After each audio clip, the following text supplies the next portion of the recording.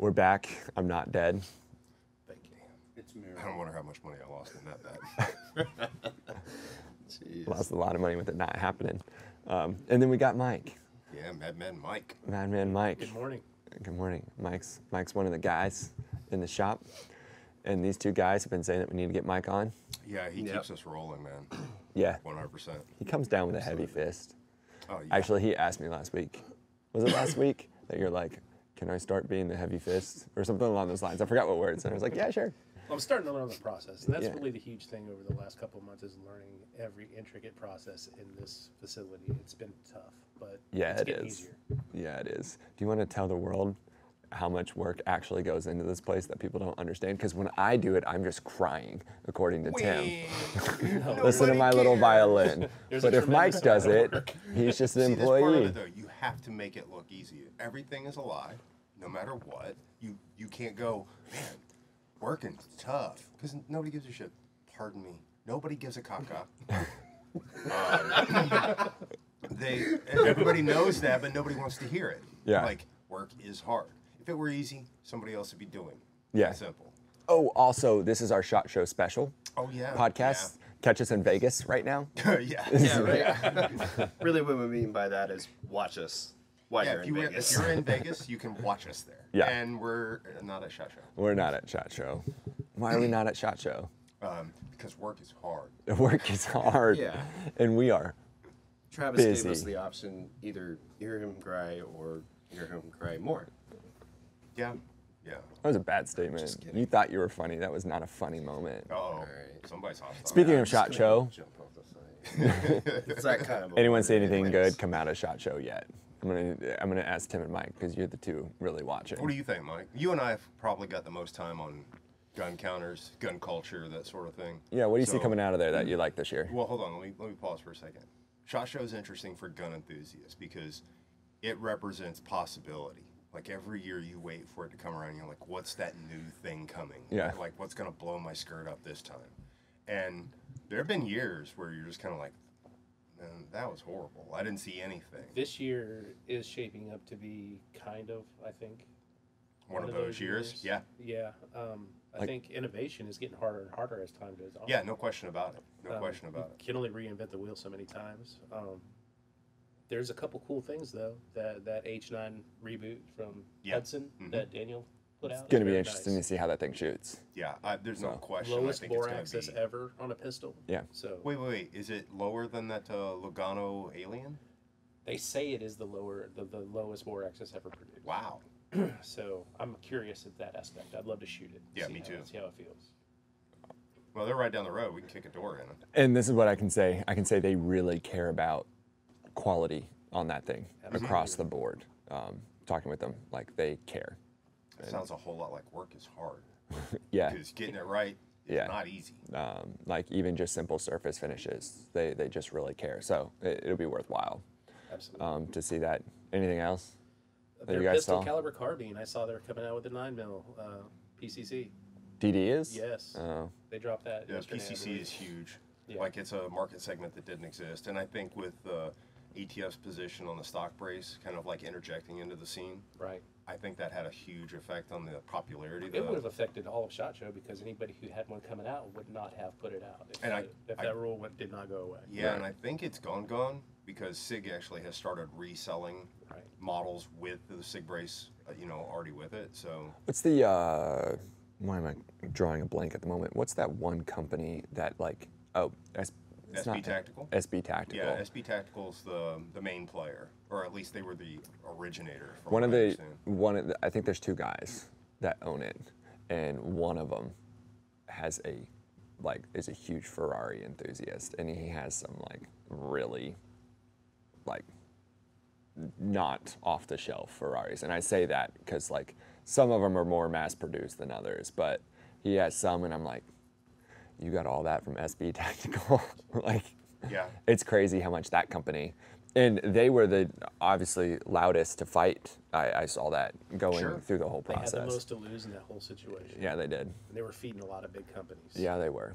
So I'm happy for them. It's crazy how much can get litigated in this business like overnight. I read an article headline yesterday, the day before, some court ruling just allowed Mexico to start suing gun manufacturers in the States on the grounds of they are stating that gun manufacturers are supplying the cartel.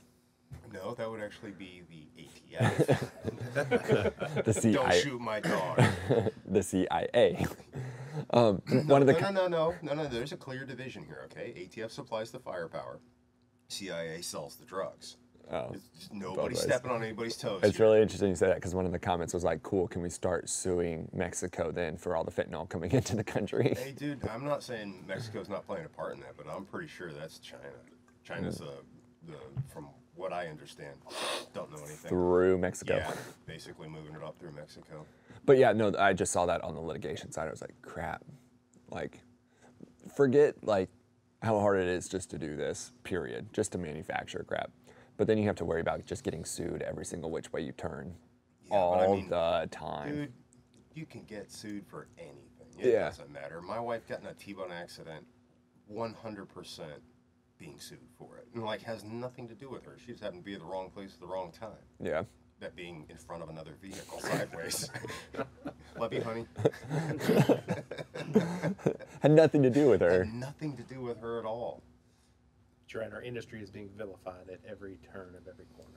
Yeah, like you can't market on social media. You can't pay ad dollars. And forget even like, fine, you can't pay ad dollars. Now you can't post without everything just getting taken down constantly. That right there is the end result of an advertising crackdown. I can't remember what shooting.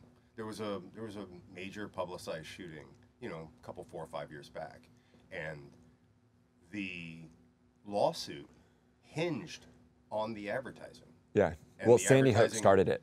Was it Sandy Yeah, Hook? Sandy Hook started it. I forgot which gun company it in was. Vegas was Yeah. another crazy one. And then Daniel Yeah, we Defense. still don't have an answer to why that took place. Daniel Defense got sued over their gun being used in a shooting as well. It's It's just, just like outrageous. it's wide open. But So, hey, if We're we could here. Just get rid of guns, we'd all be safe.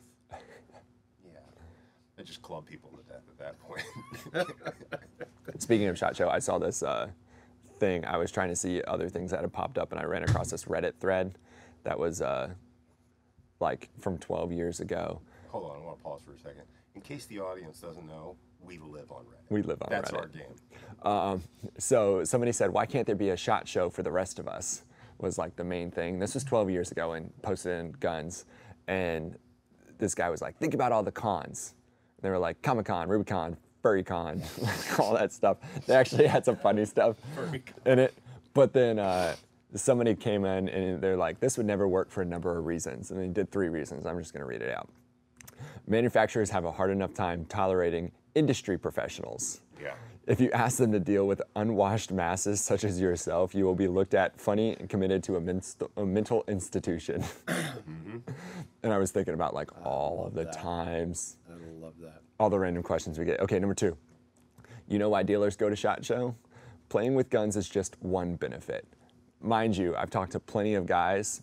Okay, so everyone here, for the most part, has wanted to go to SHOT Show because they've never been to SHOT Show. But you talk to guys that have been to SHOT Show, and they're now on their like 3rd time, 4th time. Like by number 2, number 3, they're like, I don't want to go. Last week I was just talking to somebody, and I was like, you going to SHOT Show? He's like, yeah, unfortunately. And like I understand that because like people think it's great, but the majority of people there are there just It's business. hustling. Yeah, it's That's business. it. It's not playtime. My teenage son wants to go like there's no tomorrow. And for him, I'm sure it would be Valhalla. All the cool stuff, you know what I mean? But you put me there, yeah, I'm going to enjoy parts of it, I'm sure. But like, But making those contacts. yeah, it's work, man. Like I really, like I'm not going to look at the new whiz bang whatchamacallit. I'm going out there to make contacts because I like dollar bills. Dollar y'all. bills. And that's essentially what this one said. It's like they do get away from their wives and businesses so they can get trashed on someone else's dime in exchange for a $50,000 purchase That's order. 100%. That is 100% my, like, I could, leaving Las Vegas, like, It's hard to find something wrong with that. no, that's my life. I would love that. Right And then there. number 3, you know why manufacturers go to, so that's dealers. You know why manufacturers go to SHOT Show? They want to take orders and make money. Dealing with a guy who wants one of whatever pales in comparison to the guy who saddles up to the SIG booth at SHOT and places a $30,000 order. Yeah. So essentially, there is not. A $30,000 order. What did you get? 100 mag releases? Love you, Sig. Oh man. So you've been on the gun counter how many years, Mike? I did a solid 2 years with a company, a large company. Yeah, one of the largest retailers. Their slogan's American made for life. It was an interesting time. I enjoyed it. You meet a very, very wide variety of people, smart gun enthusiasts that actually know exactly what they're looking for. Yeah, that's not why we're here. Tell us the dumb story. Tell us. Think of your dumbest story you got. And you Spill meet the some beans. people that just make you shake your head and wonder why you woke up that day. Yep. You got one that specifically sticks out? Absolutely. I started out at the range there. So That would scare me in itself, man. I don't. asked the person, hey, do you meet the criteria? You don't have any steel cased ammunition. Do you have a sight on your rifle? Do you have a buttstock? I don't know. What? So I open it up. It is a 8.5-inch 300 blackout. Just the tube, no buttstock, not one optic. Not one iron sight. How did you plan to be somewhat accurate with this on the range? I mean, I just point and shoot it. Okay, I will say this though: we have walked into that range with R&D slides, no sights on it, no red dot, nothing, and went bang, bang, bang. And there's a few times, I forget who was at the counter at that time. They were like, well, we got one open range at the moment, but the target doesn't work. And we're like, that's okay. We don't need the target. We just need to know That it was goes. the story of my life. Bang, bang, bang. I don't need that thing to move back and forth. I sold him an optic. Nice. Okay, and he said, "Let me go out to the car and put this on real quick. I'll be right back." I got him a little blade brace that you just put, screw on. Yep. And it did the brace perfect. It looked great. Looked at the optic and I said, "There's something weird about this." The anti-glare reflective part was pointed at him. So he put the optic on completely backwards and said that it doesn't work. Just had to flip it around and put it back, and the man was happy. It's impressive how much you don't know. As part of an industry, you're huge into cars, Yeah. right? But if you put somebody like me in your car world, I'd look like a buffoon. Yeah. I'd just look like a moron. I look like a buffoon to Chad. Really? Yeah, he'll double the down car? more. Yeah. Okay. Yeah, Well, he'll throw down even more. It is so easy to look wrong in the gun world, But there are some things that transcend wrong. Like you just kind of, like putting a sight on backwards, kind of like, hey, maybe he don't know. Putting your iron sights on your AR being new backwards, is one maybe thing, he don't know. But it just I had negligence. this one lady, I haven't told this story yet. I had this one lady roll into the shop once, and she's like, I was told I need a holster by my son. I said, okay. You know what we have? No, but it's in my purse. Okay. Is it loaded? No, not at all. Okay. Well, let's look. So she just throws the purse up on the counter, starts digging. I was like, let's look together, all right? Sure enough, that thing was sitting in the purse without a holster. Tube of lipstick, no joke. Like everyone always jokes about it, like, oh, no. Let me guess. Tube of lipstick in the trigger guard. Pull the thing out, drop the mag, one in the chamber. Wow. She had no clue she had a loaded gun in her purse. She thought it was just this like unloaded thing in her purse. No one's ever showed her. No one's taken the time. Yeah. And that's sad. It really is. So- That could have been a very horrible tragedy. Across the board. Here's my dumb story. This one takes the cake for me, and trust me when I tell you, I've seen, because I've done, I don't know, more years than I care to admit on a gun counter. Are you saying you're old? I'm old. I'm one day younger than dirt. Speaking of old, I just had a birthday. Did you? Yeah. You 26 again? Yeah. Just turned 22. No kidding. When? Feel like 40. Tuesday. This Tuesday? Yeah. How did I? Yeah. the Wow. 23rd. I'm sorry. Jeez. I'm claiming illness. Yeah, actually, you were in here, and I was so just like ticked off at the world because I was spending my birthday with half the staff out. stuck in machines, with no end in sight of even going home semi-early, which early for me is like 4 o'clock. If I could get out the door, which for the record, I'm usually here by 6 o'clock in the morning. So like, it's not like I'm some, pompous guy at the top that's like, woe is me. There's a roofer I wrote out in there at going, 10. listen to this jerk with the banker's hours. Yeah, You know what I right. mean? But for the record, I normally put 10 to 12 hours in this place on a daily basis. But I was like, the one day. Well, I'm really sorry I wasn't here to see you be that miserable. You were. You actually walked in and then you walked back out. I was here on Tuesday. Yeah. You don't even remember. For like an hour. No. You had to paint that thing. Paint. I'm not gonna say what it was, but you had to paint that thing, and you only came in to paint that one thing, and then you Okay. left. Okay. Cool. Don't recall. That's why there was pizza sitting on the table. Zero, bro. I said, "Yo, Papa John's." Zero. My Don't wife remember feels that at bad. all. She sent food. Well, back to the. Anyways, I'm sorry. Back to me. Back to. I wanted to talk about me for a moment. Me. You know, if only, your workers, while they were sick, decided to still come to work. Was that what it is? Just kidding. Were you here? He actually was. Yeah. Well, hats off to you. I was told by a wise man who happens to own the place. Are you saying if I'm you're wise? sick, in this moment, if you're sick, stay home. No joke, I called him the night before and I was like, listen, I'm sick. I have no problem coming in. Actually- It just depends on how much you care. That was the afternoon. And what's funny is you called me in the afternoon. You're like, I'm sick. I said, cool, let's touch base in the morning. All right, awesome. 30 minutes later, Tyler texted me, yo, I'm sick. What do you want me to do? Jeez. Stay home. Okay, cool.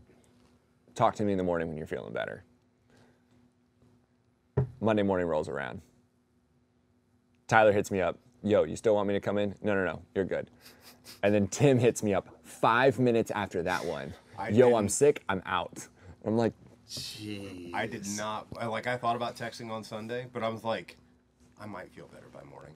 yeah. Like, I'm not gonna bother him. What would have been really fun if it was like 30. Just Yeah. like, You just be like, text everyone else. Be like, don't bother. Monday's a wash, guys. no. Instead, he calls me. He's like, Yeah, so I start like hitting, like, I'm like, are you sick? Yeah, remember the text? Yeah. Are you feeling all right? Are you feeling all right? Are you okay? Why are you asking? Across the board. And last week was hard.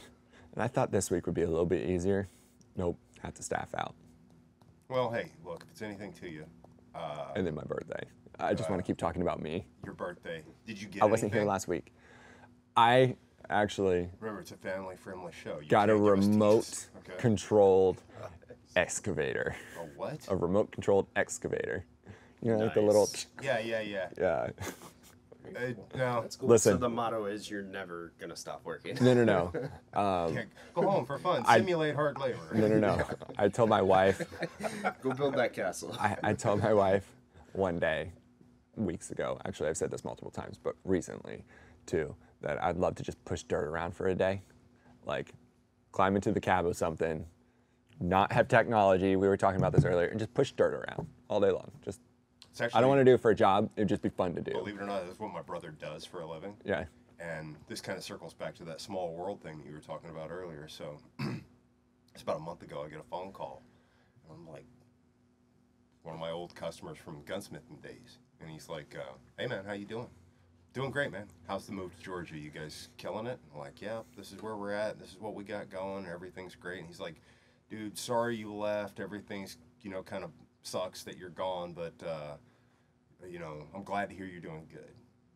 And I'm just, okay, random customer out of nowhere calling me to just blow me up. I thought it was weird, And then he goes, hey, the real reason why I'm calling, I got this interesting story. And I was like, oh, great. I get to hear about some guy who found a sawed-off shotgun and doesn't want to tell anybody. Or, like all the BS Yeah. that you collect from gunsmithing. Ocala, Florida. Right. First off. Yeah.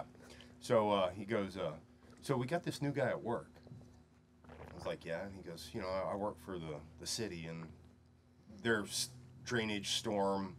They do all the digging and street work and whatnot. I was like, yeah, okay, cool. He goes, so I was telling him about you, how I had this awesome gunsmith that would come in, and when he moved, he was cleaning his shop out, and he handed off all of his reloading equipment, and he gave me all these stocks for All rifles. of his non-serialized firearms. 100%. Just everything. Yeah, unregistered machine guns, auto sears. By the way, he has 5 dogs. You can take out one and he'll be Give me a okay. break, guys. Come on, it's not me. I'm a kitten. No harm.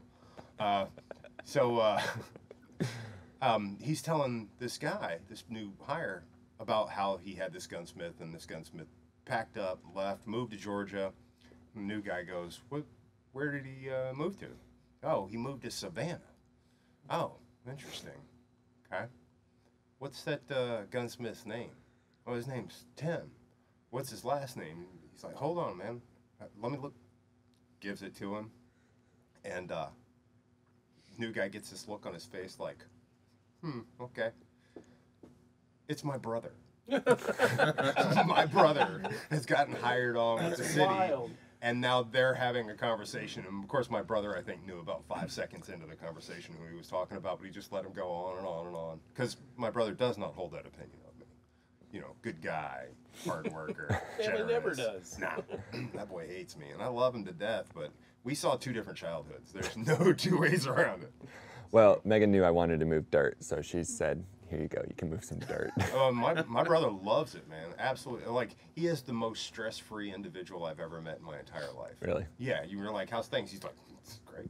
Well, I got to teach my daughter her first remote control vehicle. That was kind of fun. She put it in her sandbox and she's picking up dirt, moving That's it, awesome. putting it down. So That is cool. she was excited to wrap it. I guess she spent all day Tuesday wrapping my gift. I gotta know, is this something that you ordered and said, hey, wrap this for me so it's a gift? Or No, did no, you no. just My go, wife literally, look at this is really cool. my wife literally randomly ordered me a remote control excavator so I could move dirt.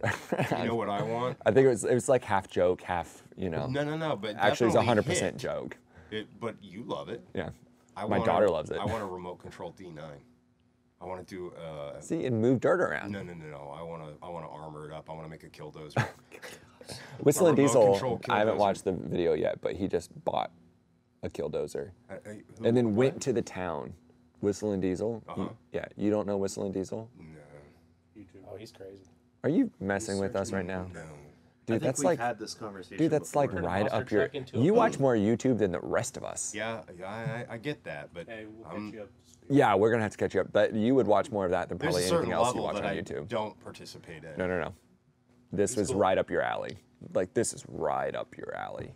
I don't Okay. know if that's a compliment or not. Yeah. Anyway, he just bought a dozer, the actual kill dozer, and then went to the town to try to uncover it. I don't know. I haven't watched the video yet. I need to. Well, now I'm interested because Exactly. if he's doing a killdozer thing, I'm down. Okay. Tim's gonna go on down the rabbit hole coming to work tomorrow. So I watched all 475 of his videos. I understand why that guy's rich now. Talking about moving dirt, there was a show that I was a fanboy of, still am to this day. You guys remember Gold Rush? Yeah. That would be amazing for a season to go out there and do something like that. Just not in the cold. And I think they only did it in the cold, right? No, Well, I it was think it's something they do Alaska, in the so even summer months. summer's so cold. they started off cold right out of Okay. right out of winter, And then and then warms worked up. through the summer. Dude. That's Just to pull some gold out of the ground. That would be so awesome. you know what they say. Be the company selling the shovels, not actually doing the digging. That's Yeah, where you right. make all the money. Yeah. All right, Mike, if you had to choose, because we just launched the 365 LC and the 320 FIC, So are you full wrapping size. this back around to ShotShow premiere type thing here? I guess so. Cool, yeah. Shot Yeah, Show, any look shot at our product. In the spirit of ShotShow. Okay, you've gotten to put plenty of rounds through both now. Yeah. Which one are you liking more? I'll tell you what, they both shoot amazing. The 365 model, the LC, is just phenomenal. I think we had a 12-pound spring on it this past weekend. Yeah, and That thing was so Matthew. smooth. Okay, so Matthew found out, and then I'm gonna let you keep going. Sure. But this is part of that. Yeah. That's why I'm jumping in real quick. Staccato runs a 7-pound spring, so now he's ordering from the company that we got that spring from. I think he's trying to get like a 10, an 8, and a 6 just to see what it does. Interesting. Okay, anyways, keep going. But that was a phenomenal shooting piece. I enjoyed it. The 320, I've always shot 320s, so that's my favorite. I want that slide so bad. That thing is, and people are gonna be like, "What does he mean he wants that slide? He doesn't even have one yet." No, because we're buried in production. Building them, we need to Customers get all them get out. them first. Yeah.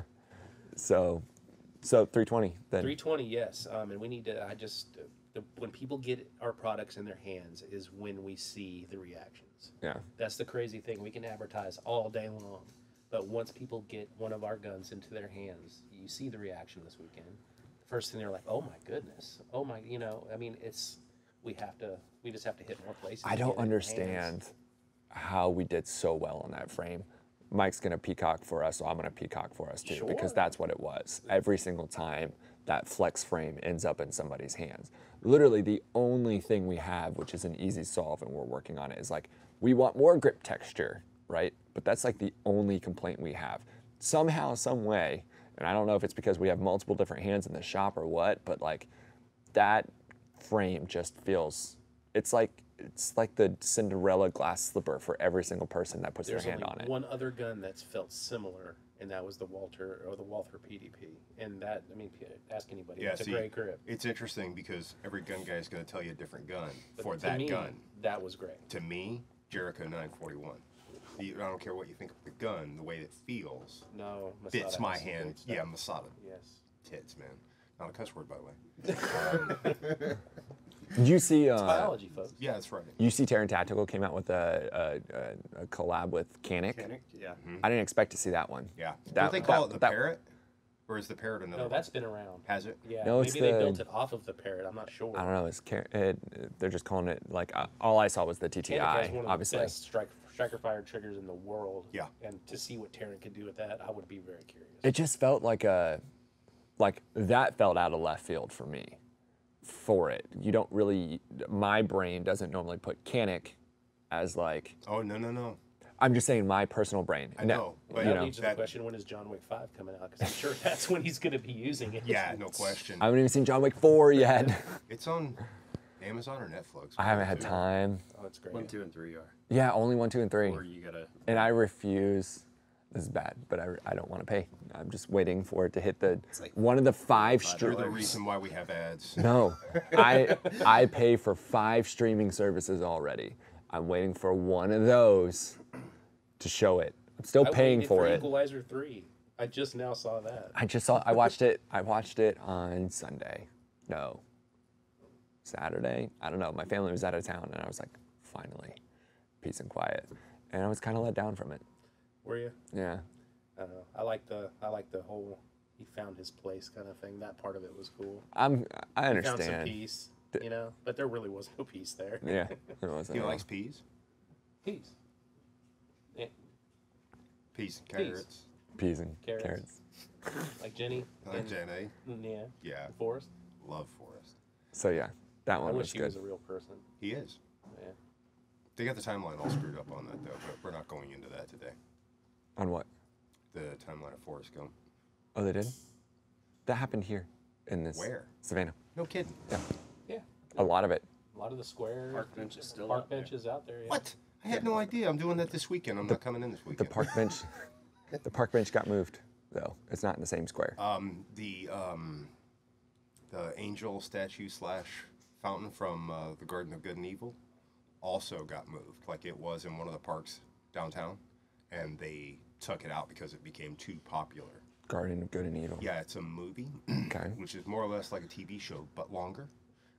It had Kevin Spacey in it. And That guy's still around. yeah, I guess he's beaten every single Midnight rap in the that's been Garden of thrown. Good and Evil. Yeah. That's right. Yeah, it was filmed here too. There's Yeah, a lot of so- movies filmed here now. So, yeah, I was actually on Reddit the other day. Imagine that.